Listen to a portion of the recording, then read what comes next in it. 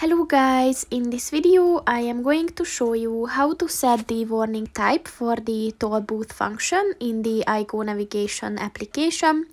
But first I just want to mention, don't forget to subscribe to my channel, because at 10,000 subscribers I am going to show you my whole YouTube revenue statistics and growth strategy, as well as how to make money online.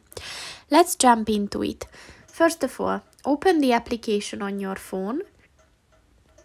And then click on the three lines at the bottom of the page on the right. And then scroll down and click on the settings button. And then click on the warnings button. And then click on the alert points button.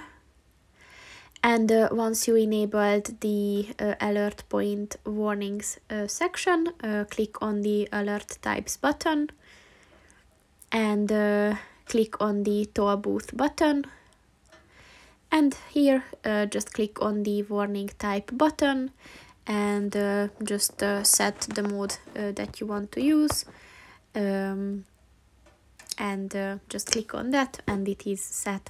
So that's pretty much it for this video, guys. See you in the next one. Goodbye.